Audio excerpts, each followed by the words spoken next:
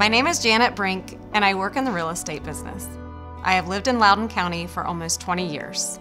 In 2012, my entire life turned upside down, as I was instantaneously made a single mother of 4 and found myself responsible for them completely on my own. It was the most trying period of my life, not knowing how I would make it through. One day, my kids asked if we could try community church because they knew friends that went there.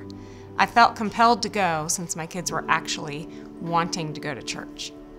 From the moment I walked in, I felt a peace come over me as my kids ran into their classrooms with smiles on their face, and I was met with warmth from every person I encountered.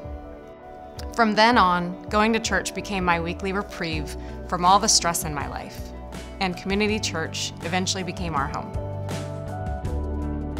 I've been a believer my entire life, but I never made it my #1 priority. When my life fell apart, I knew the only way that I would make it through was to trust God and get closer to Him. I never knew what was in store for me, but years later, I am remarried to my wonderful husband, Arnie, that loves the Lord, and we're raising 5 amazing kids together, 3 girls and 2 boys, that know the Lord. This life has given us twists and turns that I was unsure of, but God showed me that when we turn to Him, He does all things for good.